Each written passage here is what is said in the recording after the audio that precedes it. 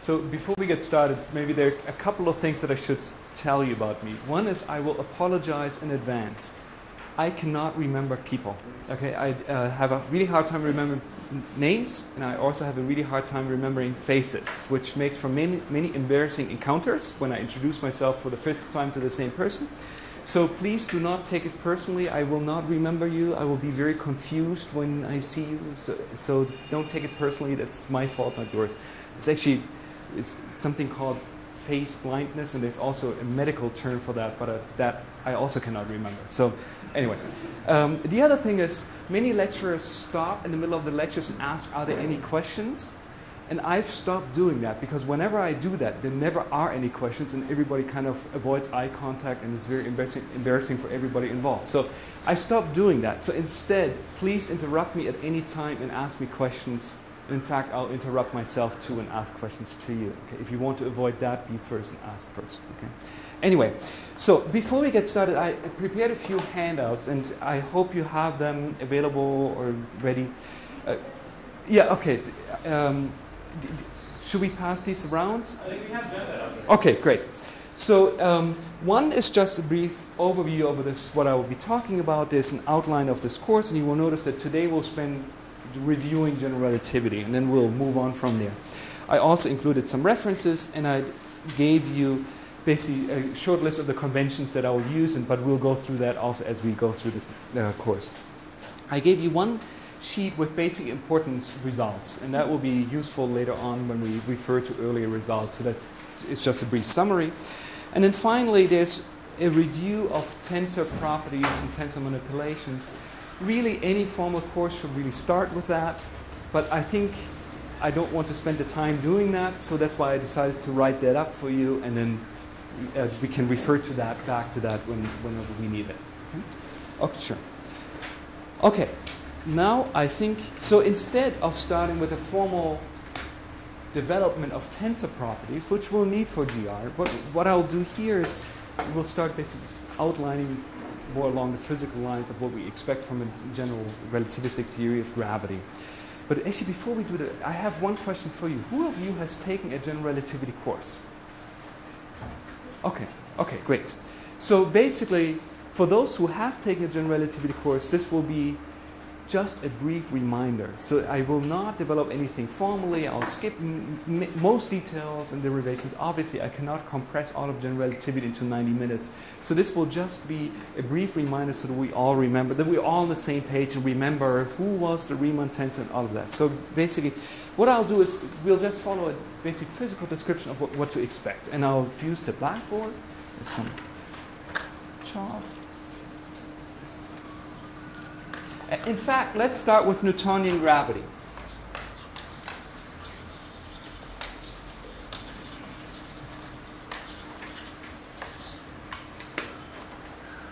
Okay, this probably brings to mind the first problem because nobody can write my handwriting, including myself. But if you have trouble, ask me. Okay, so this is Newtonian gravity. Clear enough so far? Okay, so now the central object really in Newtonian gravity, or basically what is Newtonian gravity? In Newtonian gravity we describe gravity in terms of a force. And at least for the purposes of relating this to GR, what we'll say is we will consider this force as the gradient of a potential, and we'll view this potential as the central object in Newtonian gravity. So that for our purposes at least, the central object is the potential phi. And then we say, well, for freely falling objects, the force, or the gravitational force that any object experiences, the gradient of phi. For freely falling particles, the only force that they feel is this gravitational force. So for freely falling objects,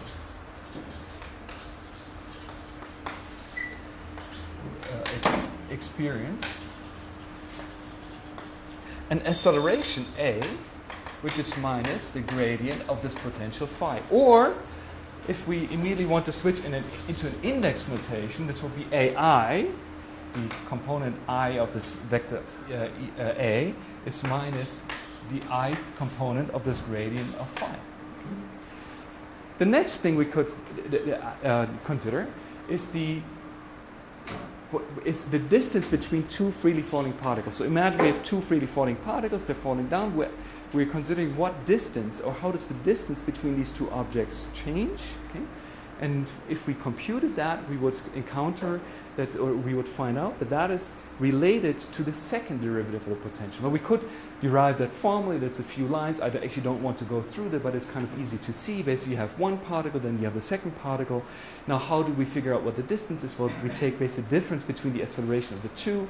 But if these two particles are nearby, then we can express the potential of one particle by a Taylor expansion about the position of the other particle. That introduces a gradient, but the acceleration is already a gradient, so now we have second derivatives. Okay, so let's just note that the distance between nearby freely falling objects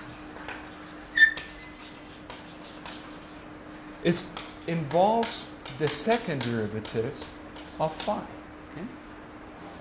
Now, in the lingo of general relativity, freely falling particles, we'll say they follow geodesics. And now the distance between nearly falling objects, this is what we'd call the geodesic deviation. Okay? Now, how about the field equation? What equation does this potential phi satisfy? Well, we already know that's the Laplace equation, but the Laplace equation is essentially a trace of this second derivative. So what we'll note is that basically it's now the trace of the second derivatives that we need for the Newtonian field equation.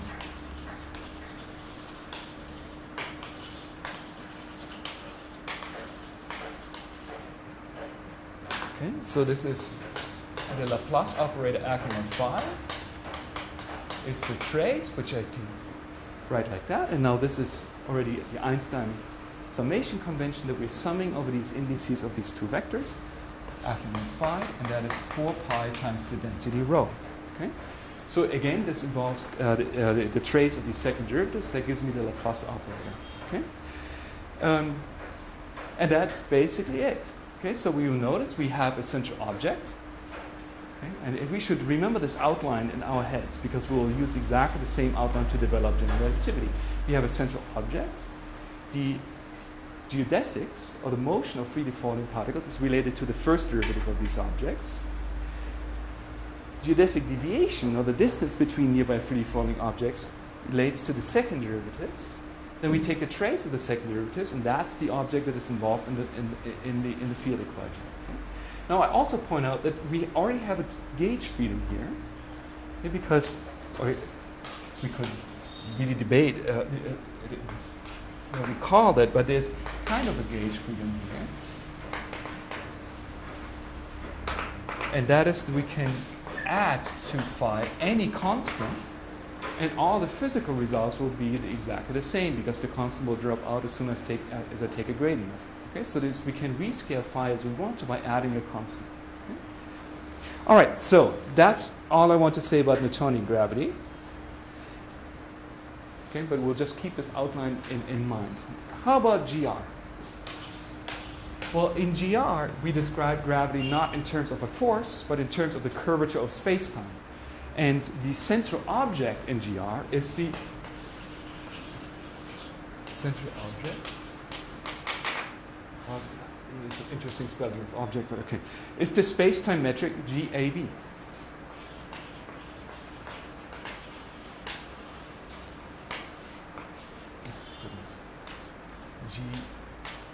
GAB. Okay. What does GAB do? Well, we use GAB to measure the proper distances between events in the space-time. So, for example, we write the proper distance ds squared as GAB times dxa dxb. Okay, so these are the distances. dxa measures the distance between the coordinate distance between two space-time events, and then we can contract these distances with GAB to get the proper distance. Okay? Now the question is, I told you that in GR we describe gravity in terms of curvature, so how do we now measure curvature given a space-time metric? Well, a couple of different ways of how to do that. So how to measure curvature? Well, one way of measuring curvature would be to measure angles and triangles, right? You know that in flat space, if you had flat space, if we draw a triangle, then the interior angles always have to add to 180 degrees, but you know that that's not true in curved space. So for example, if we had a sphere, we could start at the North Pole, we could march down from the North Pole to the equator, then make a right turn, 90 degrees, march over maybe by another 90 degrees on the equator, and then go back up to the pole, and we would find it's 90 degrees plus 90 degrees plus 90 degrees, so 270 degrees instead of 180 degrees. So we could use something like that to measure curvature. Okay, so we could look at the sum of angles and triangles. We could also look at parallel transport of vectors. And really, actually embedded in this, I was kind of cheating because I told you we marched from the North Pole down to the equator. But of course, you know, we could ask, but wait, in what way? I mean, there are many ways of doing that. And you said, well, in a straight line. But then you would point out, but wait, in curved space, there ain't such a thing as a straight line because everything is curved. So what exactly do we mean by that? So really, basically what we should think about is, what do we mean by parallel transporting vectors in curved space, right? So parallel transport of vectors. So that will be involved in measuring this curvature. Okay, and that leads us to this concept of parallel transport.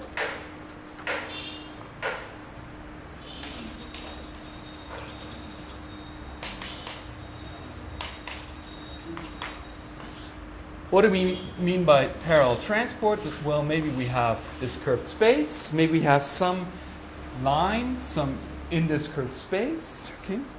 And now what there's a vector x that is tangent to this line, okay, at some point.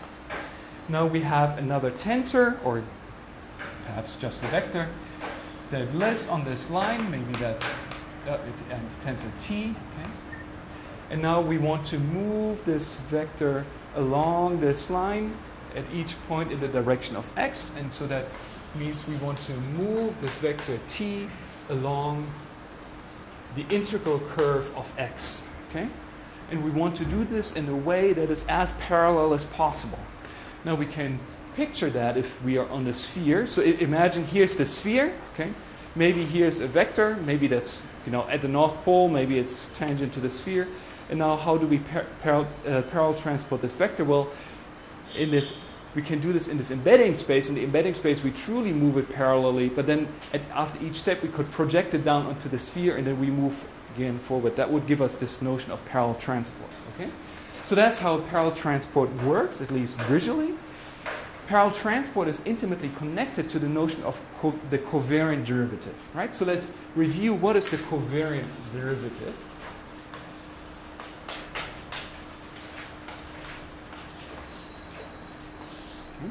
So, well, it basically generalizes the notion of the partial derivative so that the result is a tensor. Okay? So it generalizes the partial derivative so that the result is a tensor. The components of this tensor are the following.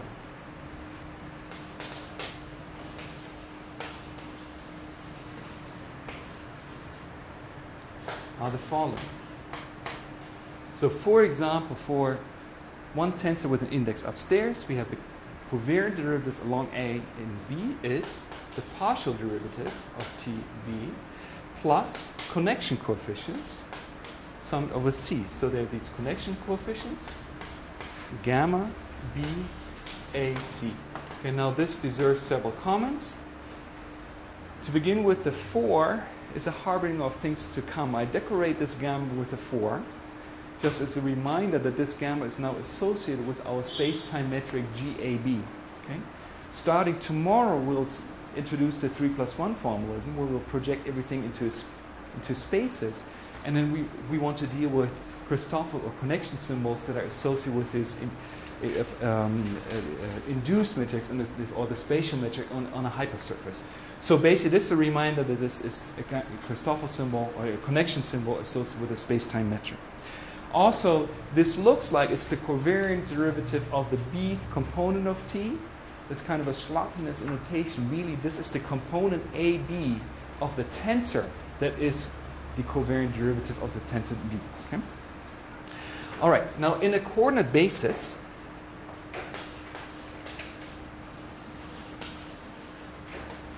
the connection coefficients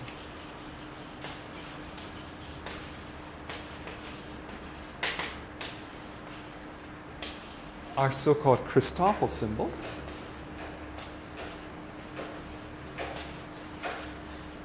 Oops. And we can write them out as the following. Okay. For gamma A, B, C equals 1/2 GAD, and then we have partial C, G, D, B, plus partial B, G, D, C, minus partial B, G, B, C. All right? Sorry, say it again?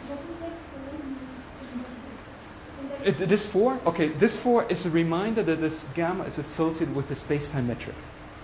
Okay? So in other words, I compute this gamma by taking these partial derivatives of the space-time metric. Okay? And again, you don't see this in a textbook on GR, because usually in a textbook on GR, this is the only metric that you deal with. And therefore, there's only one connection symbol that is associated with that. Starting tomorrow, we'll introduce a different type of metric, which is the spatial metric. And then we'll use more of the spatial metric than this one. So in order to save me some handwriting, then I want to use the gamma without the 4 for the spatial metric. So this 4 is just a notation for now to distinguish the 4-dimensional object from the 3-dimensional object that we'll introduce tomorrow. Okay? Any other questions? See, I just did this to prove my point. Okay? Anyway, great. All right. Now, what we get now is this. Let me erase this.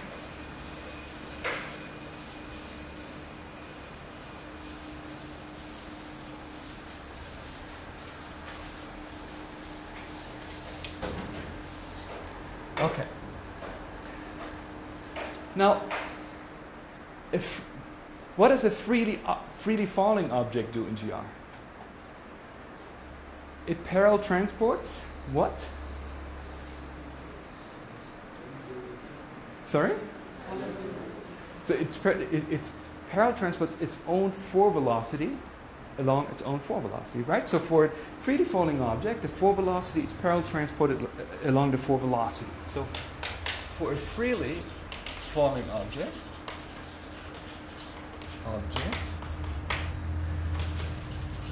freely falling objects follow a geodesic. Okay? And what we mean by that is that the 4 velocity is parallel transported along the 4 velocity. So if I write that out, here's our 4 velocity. Okay, this is the 4 velocity of the object. Okay?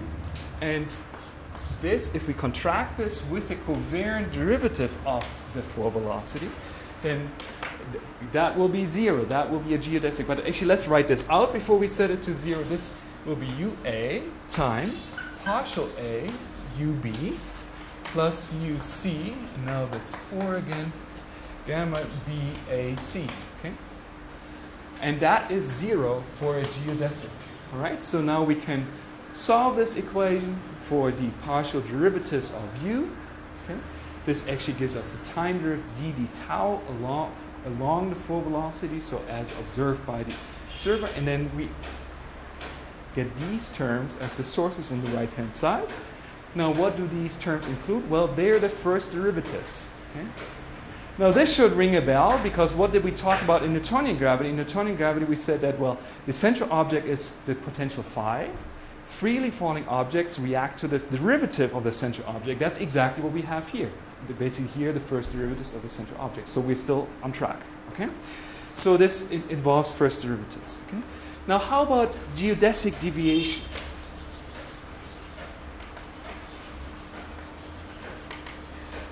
So I will not derive this, but if we did, what we would encounter is we could compute, well, if we have two particles that are freely falling, i.e. two particles that follow geodesics, what is the time derivative, or in fact the second time derivative, of the distance between these particles? We would again derive an equation. We would compute what that is. And what should we expect to get? Did I hear second derivatives of the metric?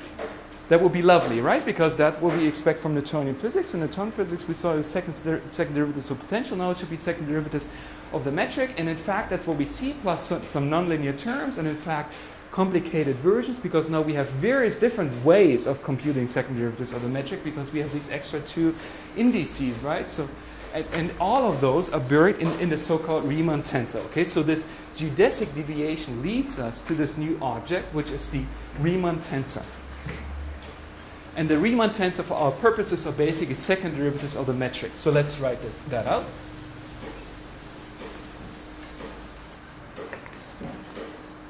Okay, so the Riemann tensor.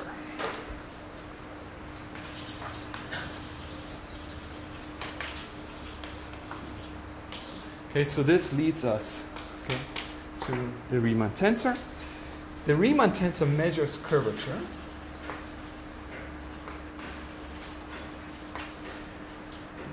Okay, so in fact, why does the Riemann tensor measure curvature? Another way of computing the Riemann tensor is to figure out what happens if I take a vector, a tensor, and I first parallel transport it in this direction, then another one. And now I'll do it the other way around. Maybe I first go in this direction and that direction. In flat space, that result will be exactly the same. But in curved space, it will not. For example, if I go from the North Pole, I parallel transport this vector down to the equator. Okay, I get one result. Okay, pointing down. On the other hand, if I first parallel transport this vector down in this direction along the equator, and then along here, it points in a different direction. Okay, so that does not commute, and that's exactly what this Riemann tensor computes. Okay, and in fact, we take as its definition the commutator of a vector VC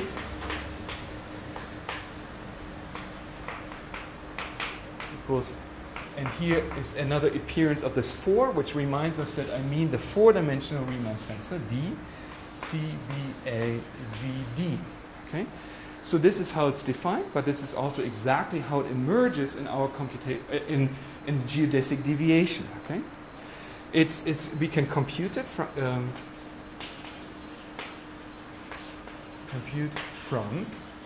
and this should not be a surprise. It's second derivatives, as we argued. Okay? And A, B, C, D equals partial derivatives of the Christoffel symbols A, B, D. But the Christoffel symbols already have first derivatives of the metric, so another derivatives because of second derivatives, right? Minus partial D for A, B, C. And you know what? I'm too lazy to write out the terms that are quadratic in Christoffel symbols. That was my excuse for giving up you notes. It's on your sheet. Probably with typos, please check. Okay, let me know. But basically, just two more terms that are quadratic in the Christoffel symbols. Okay, but the key point for our purposes is that it has first derivatives of the Christoffel symbols, which are already first derivatives of the metric, so this gives us second derivatives of the metric. Okay? The Riemann tensor has various symmetries, which I'm also too lazy to write down. That's why I already typed them up for you. They're on your sheet. Okay? There's just various symmetries. There's just one that I will write down, including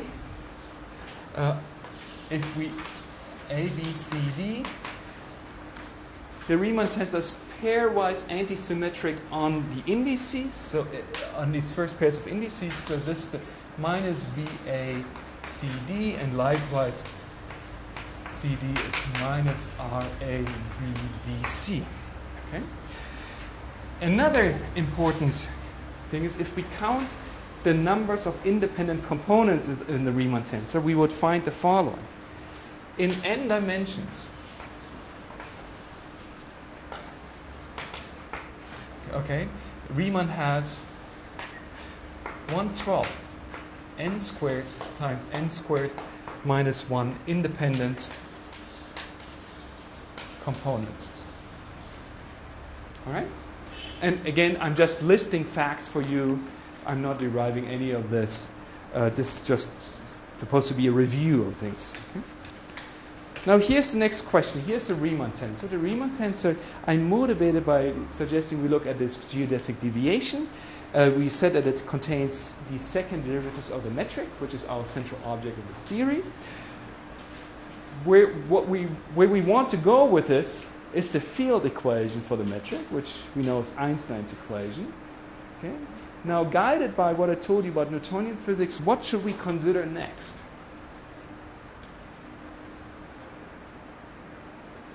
Yes? What happened in Newtonian physics? We saw that... Sorry?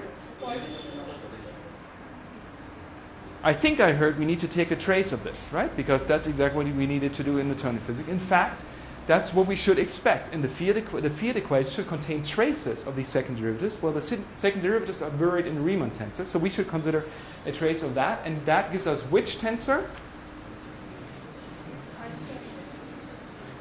Okay, with some goodwill from my side, I think you said Ricci, right? Okay. Okay, so the Ricci tensor is a trace of the Riemann tensor. Now the Riemann tensor has 4 indices, so it seems like there's a lot of choice. Oops.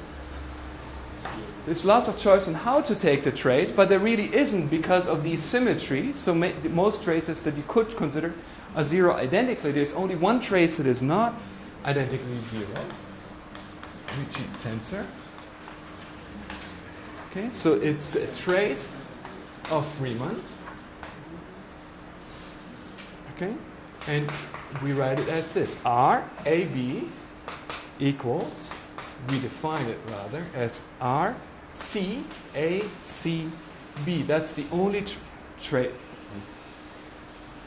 I mean, I could do it on the second and fourth index too, but the only non-trivial trace of this. Okay.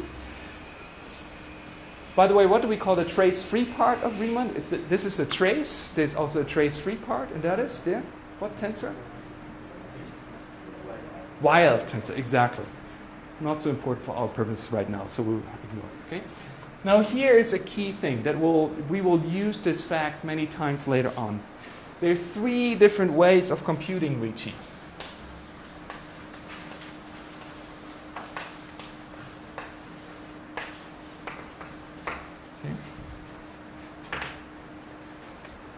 The way that you usually learn about in the relativity course is to take a trace of this expression, and that means that that way what you do is you compute Ricci from the first derivatives of the Christoffel symbol. So that way it would be this: RAB equals partial C for gamma CAB minus partial A for gamma CBC plus, again, terms that are quadratic in gamma. Okay? That's the one that you should have seen in a relativity course. Now, we could also do this differently. We could say, well, but wait, the gammas are already derivatives of the metric, so we can insert those, and that will give us an expression for Ricci that is immediately in terms of the second derivatives of the metric. Right? So that would give us something like that. RAB equals 1/2 G CD, and now we have 4 terms with second derivatives, and those 4 terms are all the possible commutations of these indices, the 2 indices of the partial derivatives and the 2 indices of the metric. So let's write them out. We have minus partial C partial D of G AB minus partial A, partial B, GCD. And then we have a plus partial A, partial D, GBC plus partial B, partial c GAD plus terms that are quadratic in gamma. Now here is a warning, okay? The warning is the following. This is different from this. Okay, basically figure out what these nonlinear terms are. They are actually not the same. So even though they look like the same, because I'm just writing O of gamma squared, they're not. Okay? Now that was the second way of computing Ricci, and here's the third way.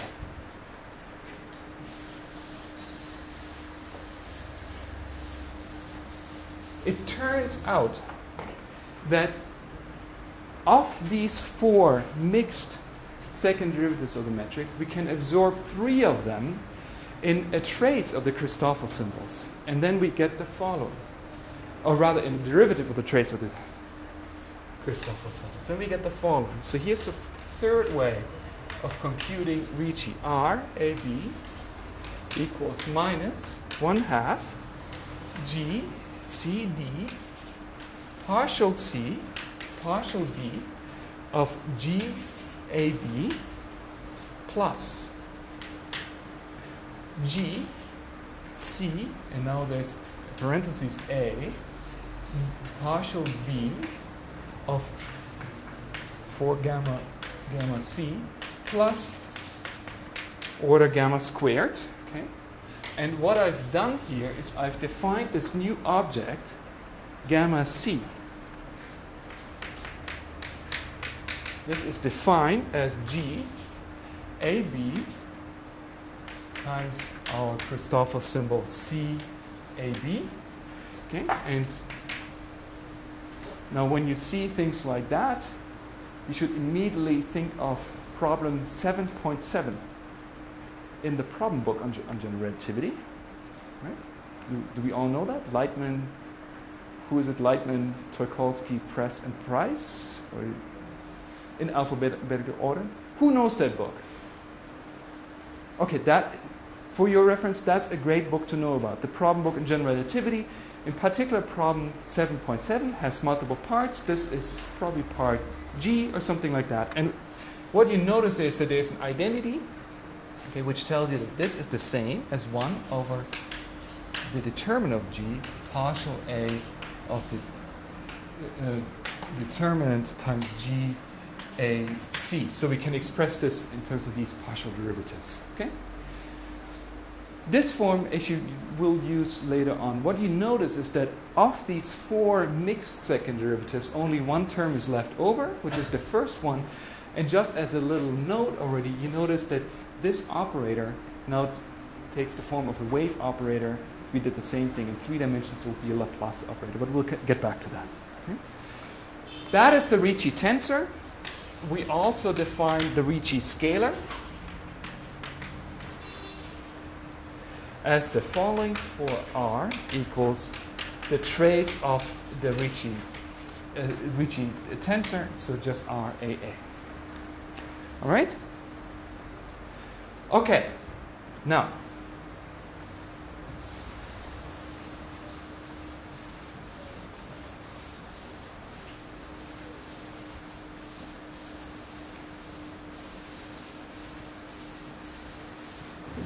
so what have we done so far? We've basically followed exactly the same outline as in Newtonian physics. We started with the space-time metric as our central object. We've noticed that freely falling objects follow geodesics, and those are related to the first derivatives of the metric. I've argued, without deriving this, that geodesic deviation involves the second derivatives of the metric, which are involved in the Riemann tensor. We then decide, okay, we'll take the trace of the Riemann tensor, which we expect will end up in the field equation, and that trace is the Ricci tensor. So now we are ready to combine that to motivate the field equation. Okay? Now there's still some liberty because we can add traces of these things, and basically what we need to do is ultimately you let yourself guide by the Newtonian limit. You say, well, for weak fields, we already know what the field equation is. We already know what the solutions must be. And if you use that information, then we can write down the field equation for the space-time metric, and that's Einstein's equations. Okay? So we are now ready to write down Einstein's equation, okay, which is the following. GAB is 8 pi times TAB. Okay? And this equation is certainly worth putting a box around. Yes? Oh, okay, I'm sorry. So, okay, tell you what. I did a great thing, didn't I? I developed all of these different tensors, okay, and then I told you now we are ready to write down the field equation and do this, and all of a sudden there are 2 new tensors that I haven't even mentioned so far. Okay, so let me tell you what this is now, okay? So, where GAB, this capital G, which is different from lowercase g, that is the Ricci tensor GAB minus 1/2 times the trace, which is just R. Okay, so that's the Einstein tensor. And again, you could ask, but wait, how could I anticipate that this term appears here? Because didn't I just argue so beautifully that it should be this trace of this? Well, there's this freedom of adding this term, and that term appears if you consider the Newtonian limit. Okay, then you realize, aha, I need to take away this term. Okay. Also, what is TAB? That is the stress energy tensor, which tells us about the density, the density, or the energy, momentum, and stress densities of any matter sources that may or may not be present in the space-time. Okay? Now, there's one term that I dropped here. Does anybody know what I'm talking about? The cosmological constant, okay? So I'm ignoring that, okay? Now you could argue, but wait, don't we know that it's non-zero? Shouldn't that be in here? That is true, you know, we should include the cosmological constant, but for the purposes of numerical relativity, usually we consider objects that are on scales that are very small compared to the cosmological scales. The cosmological constant really only plays a role in cosmological scales. So basically, I've assumed lambda equals 0 here. Okay. Okay. So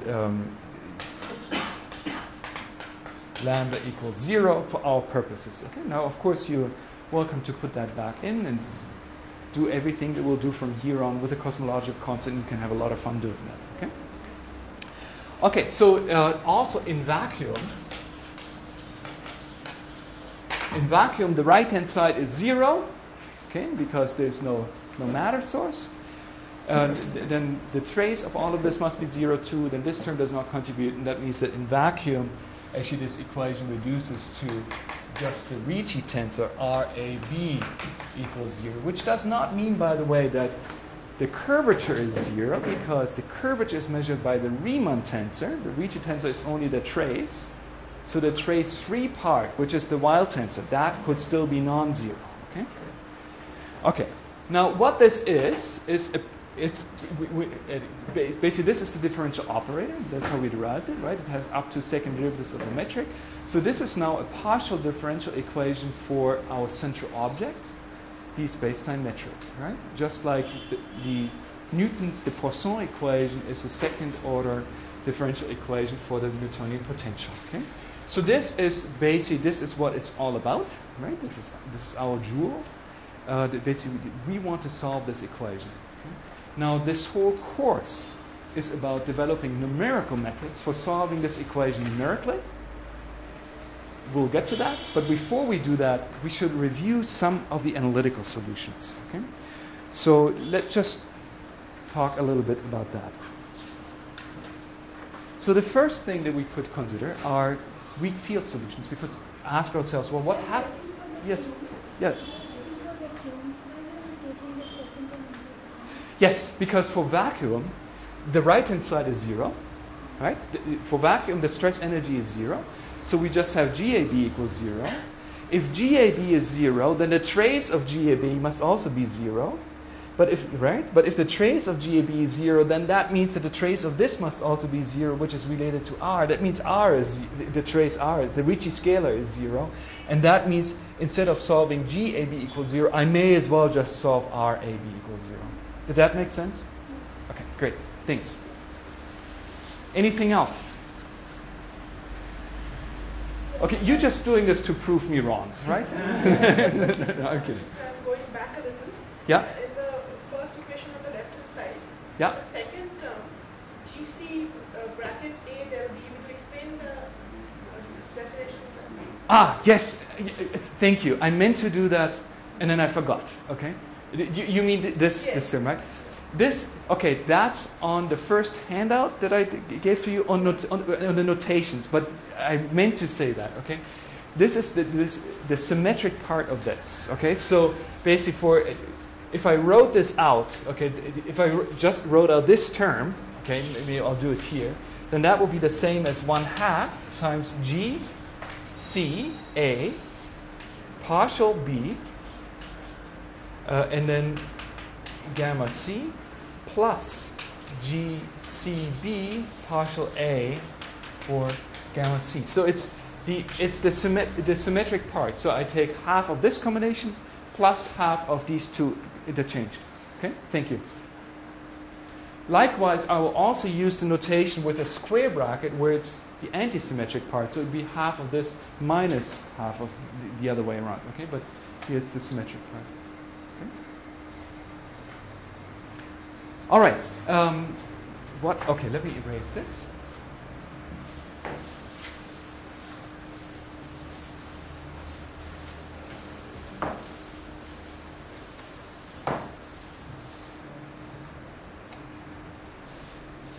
Okay, for weak fields.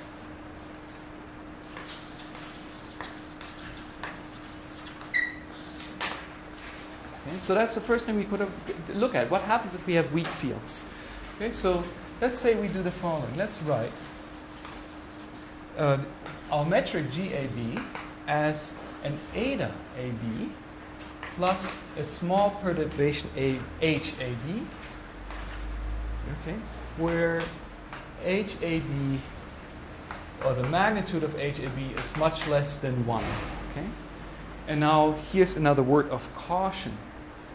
Usually, okay, I use the notation where eta denotes the flat metric, but in any coordinate system. So that could be in Cartesian coordinates, or it could be in spherical polar coordinates, whatever you like. Okay? In this context, though, it's most convenient to just focus on Cartesian coordinates. So, okay, so here, okay, I assume that eta AB is the flat metric. I ask you to trust me on that. That is that we can choose a coordinate system. Okay, we have a 4-fold coordinate freedom in general relativity. We can choose 1 time coordinate, 3 space coordinates if you want.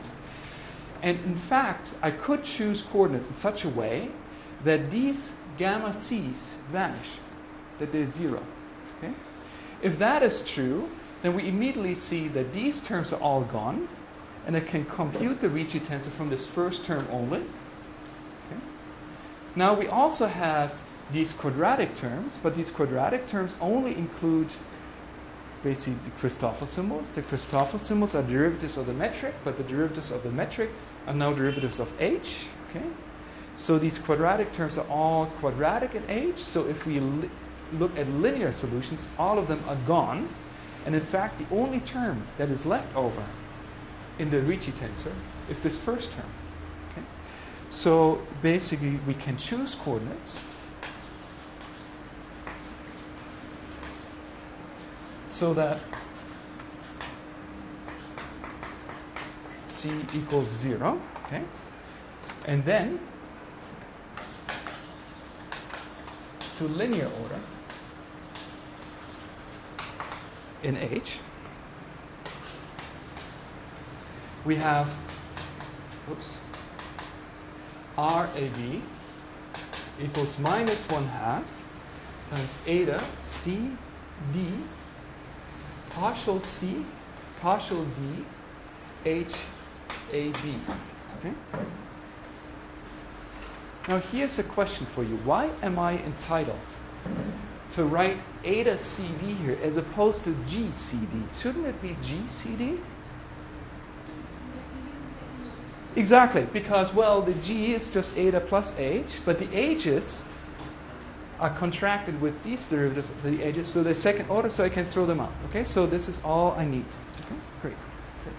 So now, if, again, eta we now assume to be flat space in Cartesian coordinates. That means this is just a Minkowski metric. So that means we just have a -1 and then 3 ones along the diagonal.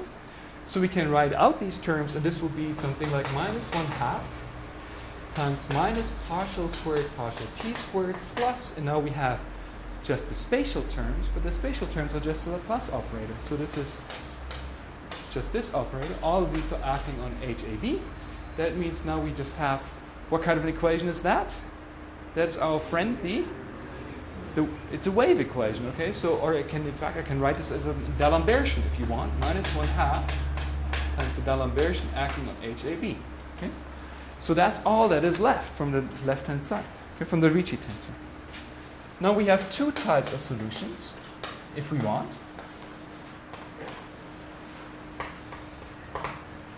We have basically quasi-static solutions for which the time derivatives are much smaller than the space derivatives, so small that I can ignore them.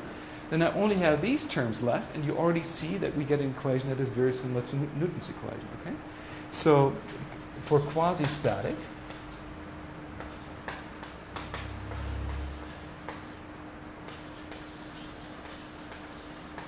I'm sorry, that's not what I mean. Quasi-static. So what I mean is that partial t is much less than partial x, say. Okay, so in quotation marks. Okay, time derivatives are much smaller than space derivatives. Okay, in this case, I recover the Newtonian Laplace equation and therefore Newtonian solutions. Okay. So these are basically solutions that are of Coulombic type. They're kind of like Coulomb solutions in electrodynamics, or sometimes we refer to them as longitudinal solutions. But what you see now is that in relativity we have a whole new class of solutions that are absent in Newtonian theory, and those are the solutions for which we do not neglect the time derivatives. Okay? So those are dynamical solutions, and maybe I'll write them down over there.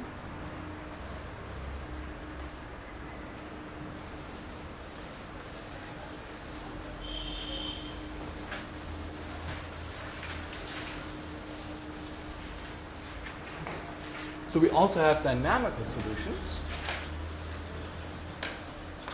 Okay, so for which partial derivatives of t are of the same order as partial derivative of spatial partial derivatives. Okay. These give us wave solutions. Okay, we see that because, well, they satisfy a wave equation. Okay, so we have a wave equation that means there's no wave-like solutions. Okay, these are sometimes if we refer to these Newtonian type solutions as a longitudinal solutions, then to these ones referred to as a transverse solutions.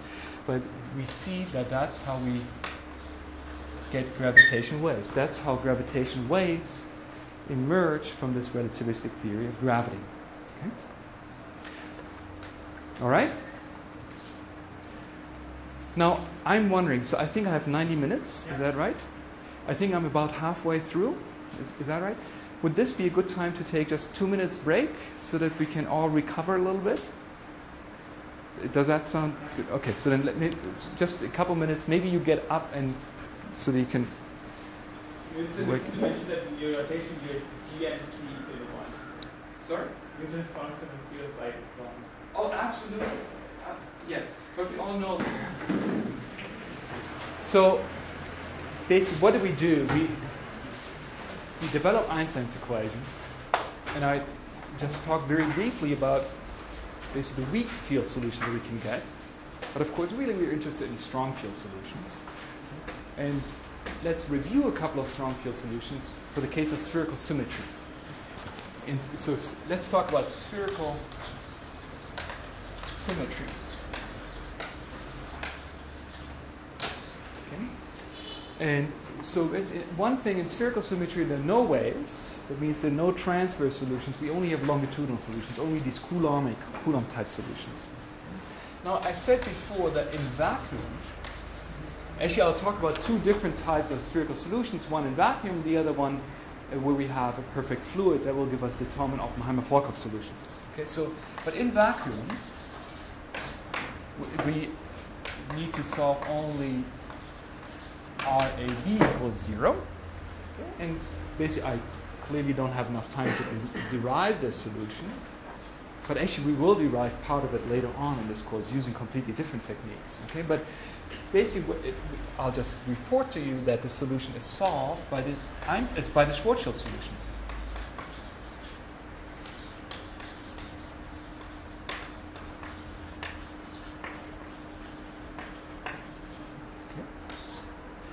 And the Schwarzschild solution, so that means that by a solution I mean a space-time metric, right, which describes the geometry of the space. The space-time metric is given by the following: minus 1 minus 2m divided by r dt squared. And this capital R now should not be confused with the Ricci scalar. This is now the areal radius. It's a coordinate. Okay? Plus 1 minus 2m divided by r to the minus 1 dr squared plus r squared. So this is now the angular part, r squared d theta squared plus sine squared theta d phi squared. And often I will abbreviate this last angular part just as d omega squared. Okay? Now, in basically, what do these various symbols mean? Here we have m, it turns out, is the gravitational mass. How do we know that? Well, really, we would have to do like a Duncan experiment. We would consider what is the orbit of particles far away from this solution. We would find that we covered the Kepler orbits, and from that we would deduce that, conclude that the mass of this is this constant m. So m is the gravitational mass. Okay. R is the areal radius. Now, what do I mean by areal radius? Well, it's the radius that I would get if I computed, for example, the proper circumference on a sphere of constant radius. Okay, so a fixed r. Now I measure the proper length of, say, a circle. Okay, for example, in the equatorial plane, and then I would get 2 pi r. So from my Newtonian intuition, I would interpret that as 2 pi times the radius, and that is the r that I'm using.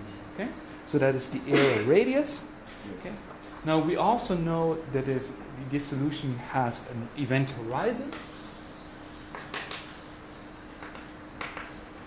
That event horizon resides at r equals 2m. And now it's, of course, completely obvious that I'm doing something funky with the units here, right? Here we have units of length equals units of mass, but that is the same thing because we set g to 1. Okay, just like c sets the units of time equal to the units of length.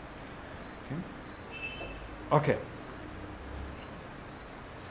At least when I teach in the United States. Oh, you have a question? Yes, you should go right. So why is it still a vacuum solution? Because the fact that we have a mass parameter m is causing. Aha. Yes. Because so this is an excellent question, right? Because why is this? I told you this is a vacuum solution, and now I'm telling you it has a non-zero mass. So how can that be? Well, the point is that when we talk about mass in general relativity, we're talking about all forms of energy. Okay?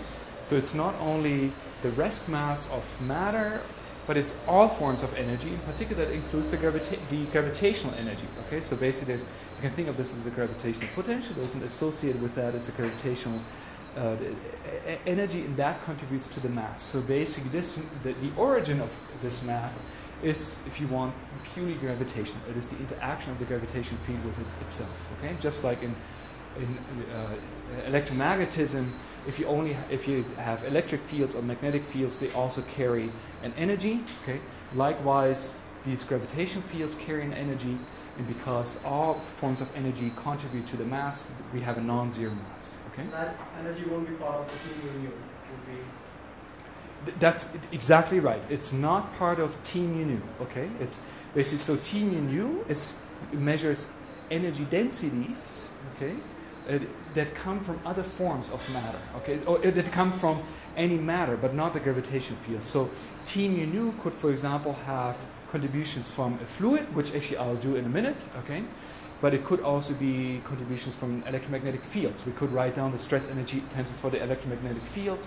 Okay, there are various different forms of energy, and they will all be, or there are various different forms of matter. Okay, and by matter I mean not only fluid matter, but all forms of other interactions. Okay, and they're all stuffed in the stress energy tensor. They also contribute to the mass, but basically in this case we don't have any of that. All this, the mass, comes from the gravitational fields. Okay. But a very good question. Okay. Also, again, I remind you that RAB is 0 in here, but that does not mean that's zero curvature. Of course, we have very strong curvature, and all the curvature is still there, but it's in the Riemann tensor. This only means that the trace of the Riemann tensor is 0, but it's the trace-free part is non-zero. Okay? Sir? Yeah. So, as far as I know, if you have a spherical star, Yeah. this Schwarzschild's solution will be the solution of the space-time outside the star. Correct. It is capital and is the mass of this star. Correct. And you know what? Also an excellent question. But why don't we postpone that question, because that's exactly what I want to talk about next. Okay?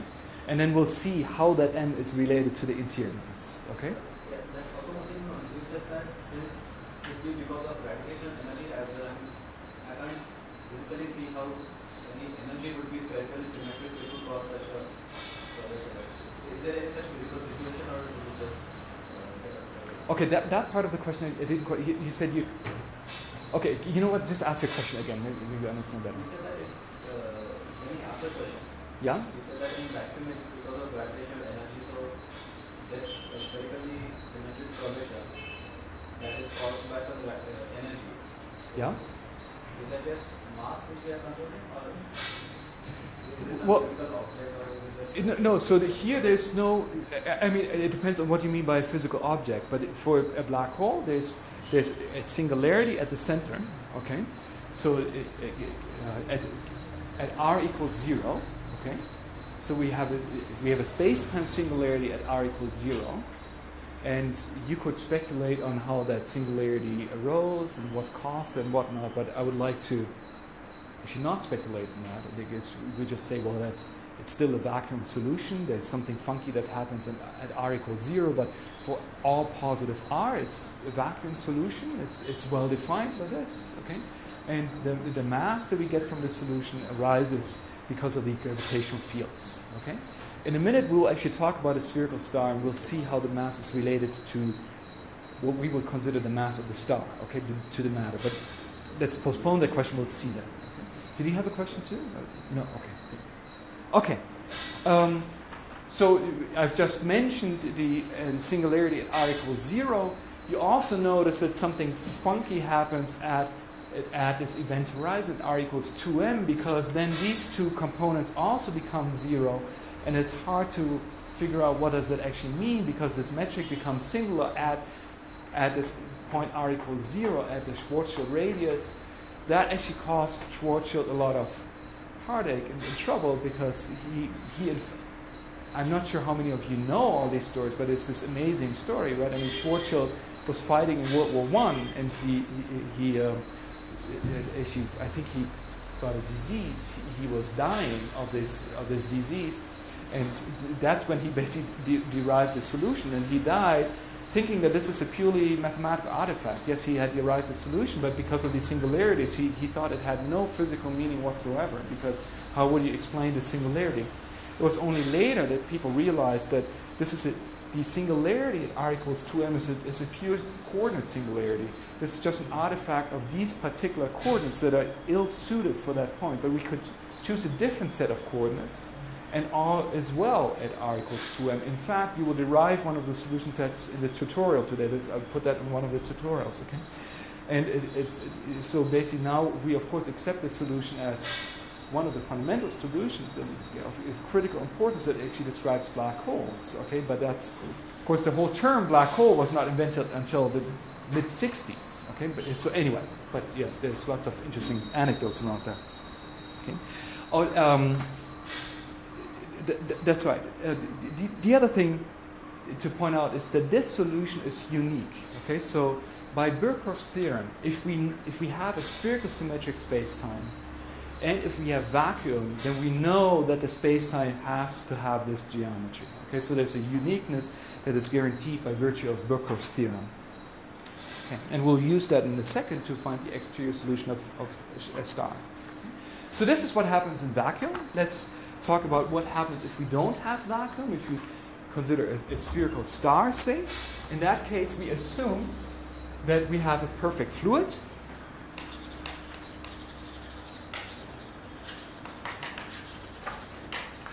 That means that we now have to actually write down a stress energy tensor.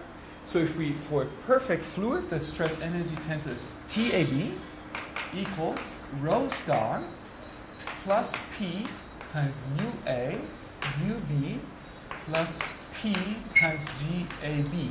Okay? And now we have to first discuss what do all these things mean. Well, first, the rho star is the total mass energy density, or the density, total mass energy. Okay? And this is only the mass energy of the fluid, okay? And it includes both the rest energy, okay? So that is, by the rest energy, I just mean the rest mass of each particles that make up the fluid.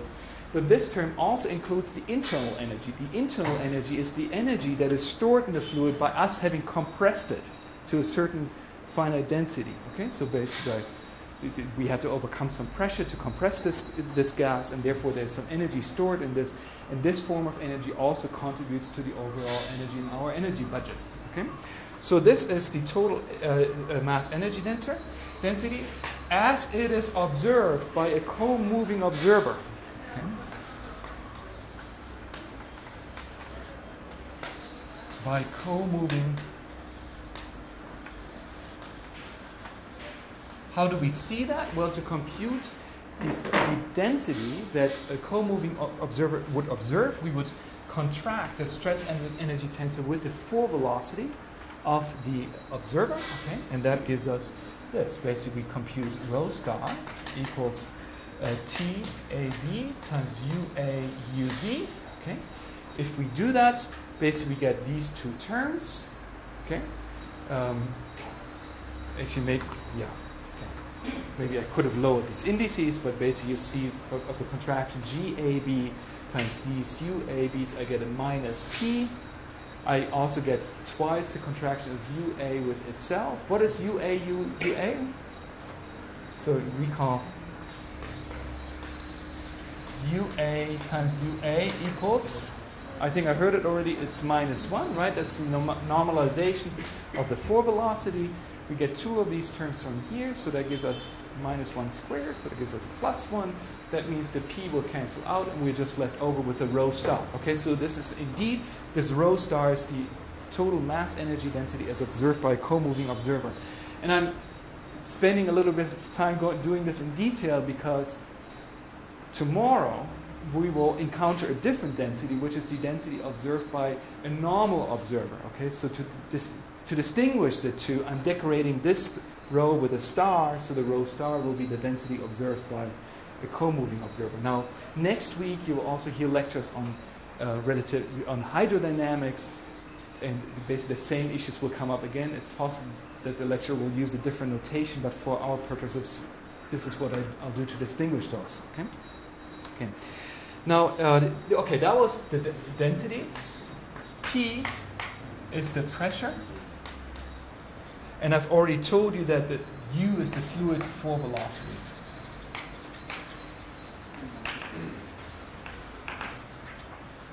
All right? I will make one more comment. When you talk about relativistic hydrodynamics next week, you will encounter two sets of variables. They're primitive variables and they're conserved variables. These fluid variables are the so-called primitive variables. And you will encounter a different set of variables that can also be used to describe fluid dynamics, but that are more useful in the context of solving the equations. Those are called the conservative variables. Okay, now anyway, this is our stress energy tensor. And now we can insert the stress energy tensor into Einstein's equations. Now we of course don't have vacuum anymore. So on the left hand side now we really have to look for Einstein's tensor as opposed to just the Ricci tensor. Okay, but then we have a set of equations. You can solve. You can recast those differential equations, and then we would find that static solutions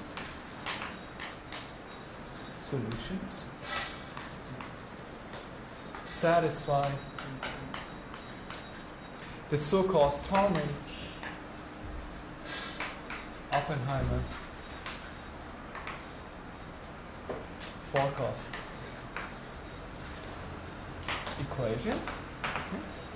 And those basically are the following. So first we have an expression for the space-time metric, which is minus e to the 2 phi times dt squared, plus the radial line element, it turns out, is exactly the same as for the Schwarzschild solution. It's 1, or almost exactly, 1 minus 2, and now I will introduce a little m divided by r to the minus 1 dr squared plus r squared d omega squared. And this little n we can interpret as the mass that is enclosed within a certain radius r. That means we can write down a differential equation for this mass. It is 4 pi r rho squared rho star. Then we have an equation for the pressure.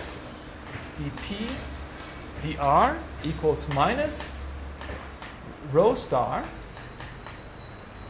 times little m. Little m is always a function of r, so I'll drop the of r. Okay? Divided by r squared. Now this is one way of writing down these equations. Basically now I'll have certain extra factors. 1 plus p divided by rho star times 1 plus 4 pi p r cubed divided by m times 1 minus 2m divided by r to the minus 1. And finally, we need an equation for this metric coefficient phi, which is d phi dr equals minus 1 over rho star times dp dr times 1 plus p divided by rho star to the minus 1. Okay. Now, what is kind of neat about writing the equations in this way is that you notice if we consider the Newtonian limit again, in which case p is always much smaller than rho star, m is always much smaller than the radius r, and this and the p is again smaller than r. So in the Newtonian limit, all these extra factors become 1. We can neglect them, and we immediately recover the Newtonian equations of hydrostatic equilibrium. Okay, so this is now the relativistic generalization of these Newtonian equations. These equations form the relativistic equation of hydrostatic equilibrium. Okay. Of course, we cannot quite solve them yet, because if you count variables, you realize there's one more variable than we have equations yet. Okay, and that's what we should expect, because I haven't told you anything yet about the microscopic relationship between the pressure and the density. So we need a so-called equation of state, which tells us what is the pressure as a function of the density, and then together with that equation of state we can solve these equations. Okay? So basically, in other words, we have to supplement this with an equation of state.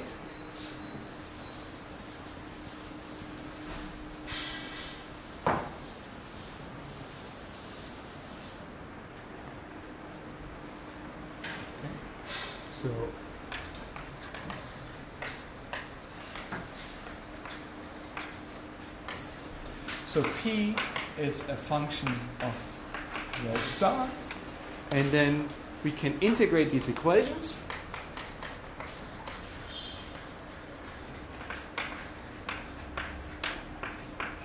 So how do we do that? For example, we could say, well, we'll pick a certain pressure at the center, and then starting with that pressure, we can have a set of ordinary differential equations. We can solve these differential equations. Basically, as we move to larger radius, the pressure will decrease. Okay? and that gives us this pressure profile. For each pressure, we can invert the equation of state to get the density.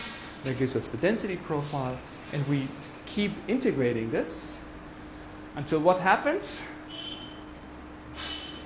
The pressure keeps decreasing. That's right, until the pressure reaches 0. That's what we define as the surface of the star. Okay? So at the surface of the star, we basically we define the surface of the star as the point at which the pressure becomes 0. What do we do at that point? So now, exterior of that, we have a vacuum solution. Right? I just told you there's only one such thing. There's only one vacuum solution in spherical symmetry. So that's Schwarzschild. So basically what we do is we integrate these equations until we get to the surface of the star. And at the surface of the star, we match to Schwarzschild. And that gives us the complete space-time for a static spherical symmetric star. So that already gives you models for relativistic stars. Okay? So these are the equations that govern spherical symmetric static neutron stars, for example. So there's a discontinuity in the derivatives of quantities, okay? I mean, and the nature of those discontinuities also depends on the equation of state, okay? But basically, you're right. Basically, depending on exactly which functions or which derivatives of functions are discontinuous, there's an issue with matching that correctly. Yeah. Yeah. Mm-hmm. Okay, but anyway, this is by integrating these equations, we obtain spherical. Yeah? So I have a question. Yes. So this equation of state, T as a function of rho, I can understand for degenerate stars, but in general, shouldn't T be also there? Absolutely. So absolutely, there should also be. I mean, in general, this equation of state will depend on the temperature, on the chemical composition, and who knows what. Okay. There can be extra variables. So. Exactly. But if you allow for that, then you have extra variables. Okay. And then basically, we also would need an equation that tells us about, for example, the temperature profile on the star. Have another equation. Exactly. Okay. But for these purposes, I say, well, the equation is cold. Okay, has low temperature. Okay, and then of course you should ask, well, you know, whenever you say cold, you have to say cold with respect to what? Okay. So if we're talking about degenerate stars, what we mean by cold is cold with respect to the Fermi temperature, so that the gas is indeed degenerate, okay? And in that case, it is indeed of that form, okay? So, but of course, you could also argue, but wait, you know, it also depends on the chemical composition, of course, you know, so we have to, is it a carbon star or oxygen, whatever, okay? But basically, what I'm assuming here is that we have a one-parameter equation of state, and then we can do this, but we can obviously allow for these other things, but then we have to make additional assumptions, for example, about temperature profiles or things, okay?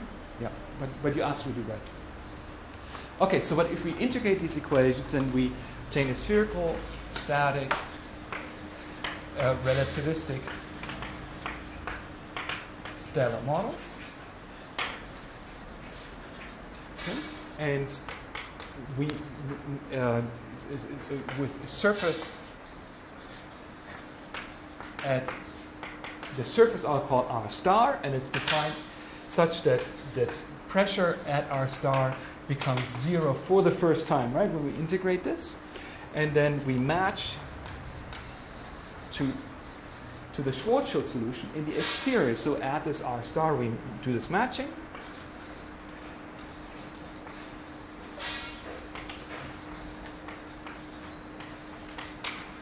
At the stellar surface R star.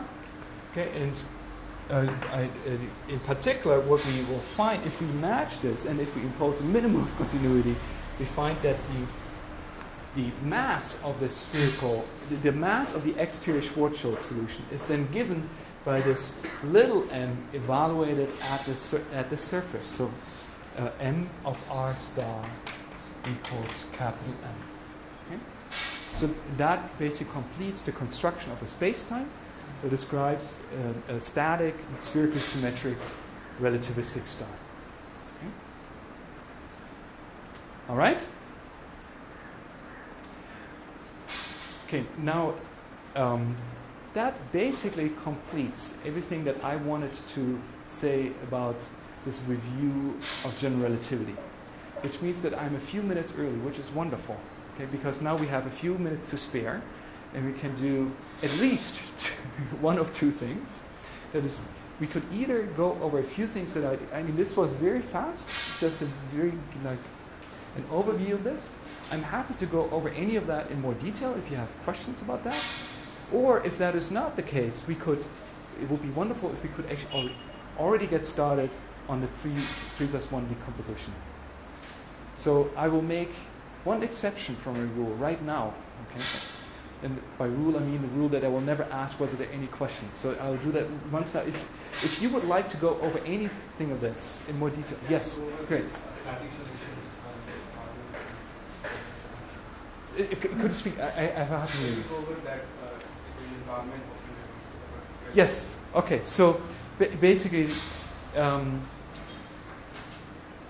mean, what I should say is, of course, I'm not giving you a chance to really understand this because I'm not deriving this by any means. I'm just giving you the results. Okay. But basically, what we do is we have Einstein's equations, and Einstein's equations tell us that the Einstein tensor GAB equals 8 pi times the stress energy tensor, right? Now what I do is I want to solve those equations in spherical symmetry, okay? For a non-zero stress energy tensor, and more specifically for the stress energy tensor of a perfect fluid. So what I do, you write down those equations, you make certain assumptions about the metric, okay? You say it's spherically symmetric. So to begin with, we already know we can choose the coordinates in which there are only two non-trivial metric components, namely this one and this one. Okay? We can immediately solve one of these equations. There's a first integral that when you derive these equations, you notice if there's a first integral. That first integral gives us immediately this term. So we see that we can immediately write the GRR term in this form if M satisfies this equation. And then you realize, oh, this equation, that looks awfully familiar. That looks almost like the Newtonian equation. Okay, and we could spend some time, but what exactly this equation means, and this has to be interpreted with some care, but it is true. In the Newtonian limit, this exactly gives us the equation for the mass, the enclosed mass, right? Now this coefficient is not quite that. There's no immediate first integral. So there's another equation for that, namely this one down here. Okay. But then you basically have, you see by making these assumptions for spherical symmetry, Einstein's equations really boil down to just a couple of equations, okay? Plus the stress energy equation. There's one thing that I completely ignored and did not tell you about, and that is that the conservation of stress energy, and that is that divergence of this tensor has to be 0, okay? Now that is a consequence of which identity? The Bianchi, did I hear Bianchi? Okay, so basically this is another thing that I did not mention. The Riemann tensor satisfies all these different symmetries. There's also this identity, which is the Bianchi identity, which tells you something about the divergence of that tensor, and basically that by virtue of Einstein's equation, that transfers to the stress energy tensor, so the divergence of this tensor has to be 0. That gives us another equation. I believe it's this one, okay? And so basically by making those assumptions, writing down the equations, you can bring the equations into this form, okay? What is nice about this form is, as I said, there's an immediate Newtonian interpretation for them. And in the weak field limit, when you can ignore all these extra terms, you in fact get exactly the equations of Newtonian hydrostatic. Did that answer your question at all? Yes? Okay, okay, great. Anything else?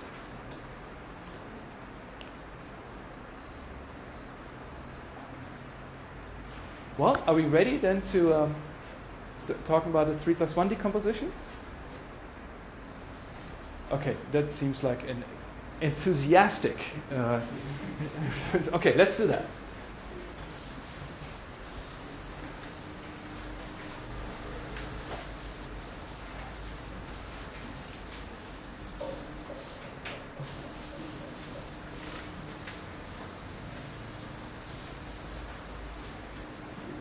One thing that actually is a little preamble.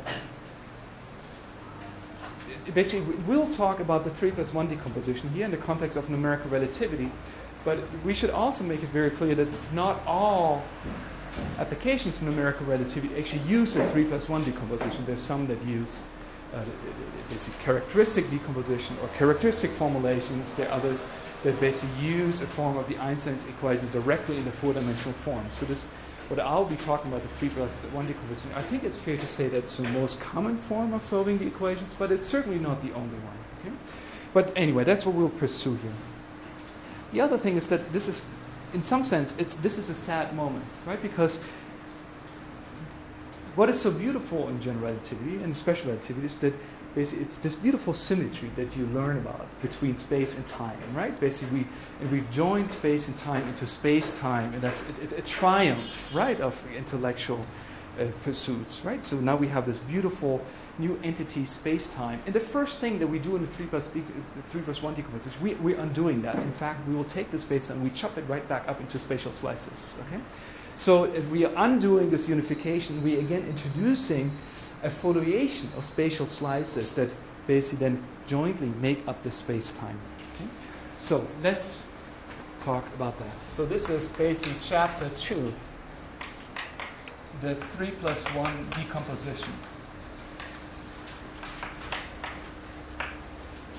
And this will entertain us probably for two more days. And the first thing that we talk about is foliations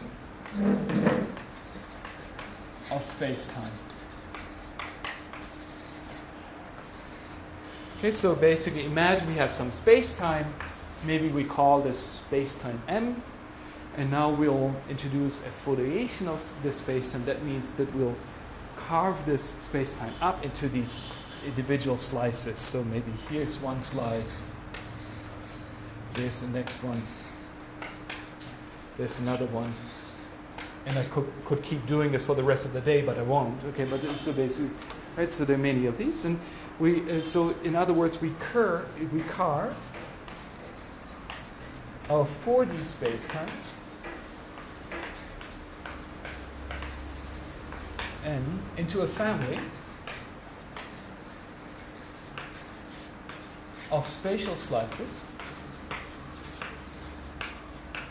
sigma. Okay. So in other words, this is now some sigma. Maybe I'll label this particular slice with a sigma 1.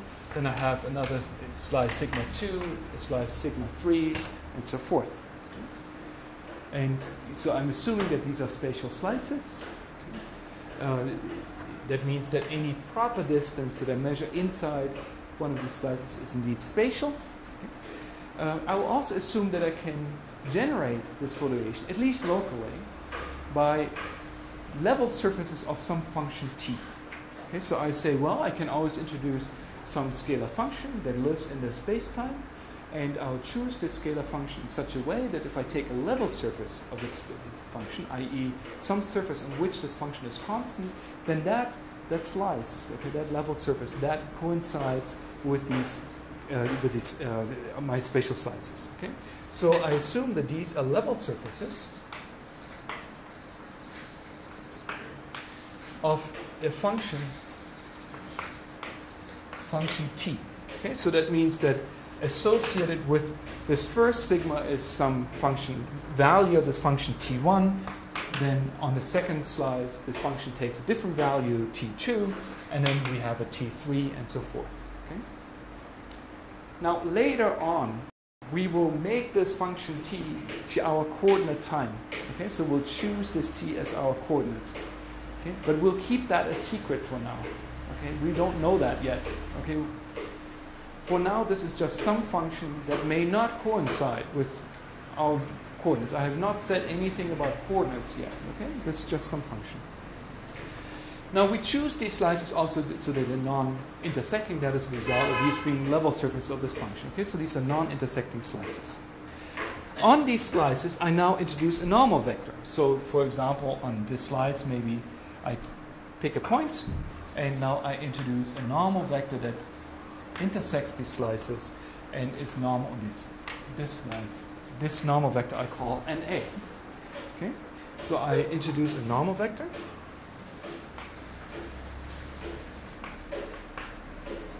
NA. Okay. And how can I construct a normal vector? How can I do that? It's the gradient, exactly. It must be, because it's normal on these slides, it must be the gradient of t, right? Exactly. So it must be the gradient of t, okay? Or it must be related to the gradient of t in any case, okay? But so to begin with, if t increases in that direction, okay, then basically if we want n to be pointing in the direction of increasing t, we need to introduce a minus sign so that it points in that uphill direction if you want, okay? And now usually we write the gradient as with an index downstairs, so I need to raise that index so that it's a GAB, so I have an upper index A there, right? Now I want to do one more thing, and I want to introduce a function alpha, okay, in such a way that I can normalize this normal vector, okay? But that's all I need. So this is now my my normal vector. So again, the minus is there so that the normal vector points up, okay? Where I put up in quotation marks, but you know from the diagram what I mean by that, right? It points in the direction of increasing time, and I. The G is spatial metric now? Sorry? The metric is a 3D metric? No, I'm sorry. This is still, we don't know anything yet about spatial metric. This is the space-time metric, right? It's basically this, and this is the space-time covariant derivative. So these are all these objects that we still know from the full metric. It's all the full metric, okay? So this is the full metric, this is the gradient, the gradient, okay? Okay. Now, this is the normalization constant.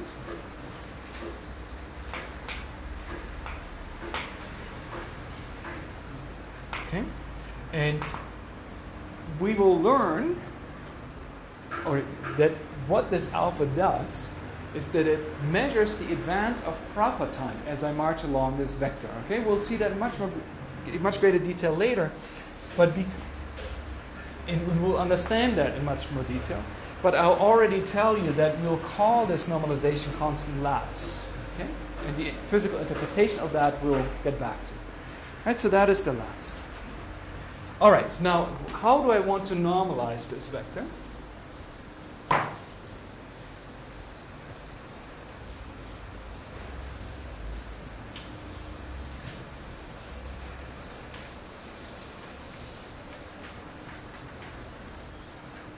So we want to normalize it.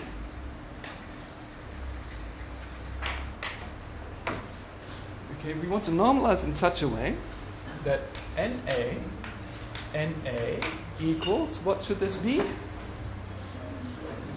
It should be -1 because it should be like the full velocity of an observer who always moves in the direction that is perpendicular on that, okay? But I will allow for +1 also. And the reason is simply that sometimes it's nice to just play with these concepts in the purely spatial geometry. Okay, so I will introduce an epsilon. Okay, basically for all practical purpose, whenever you see epsilon, you can replace it with a 1. But we will use this epsilon just so that when we think about basically foliations of just a Euclidean three-dimensional space, we can still use the same formalism. Okay, so this is +1 for full velocity. Okay, yeah. Actually, I'm not sure how to best write that, but is that clear what I mean by that? So if epsilon is usually +1. Okay, except if we consider foliations of just a Euclidean space, then we choose this to be -1, so that in that case the normal vector will be spatial. Okay, or maybe we should write it this way: +1 for a time-like normal vector, and it's -1 for a space-like.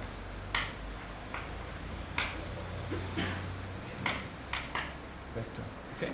Whenever we think about foliations of the space-time, then really it is +1, and we can just replace epsilon with +1, or you can just ignore it, okay? But for some exercises and examples, I also want to look at foliations of just a space. In that case, the normal vector should be space-like, and in that case, we will choose -1 for epsilon, okay? All right, now let's just compute what that is. Well, we have, we insert an A. Then if I have two of those terms, so this minus will cancel out. Then I have an alpha squared. Oops.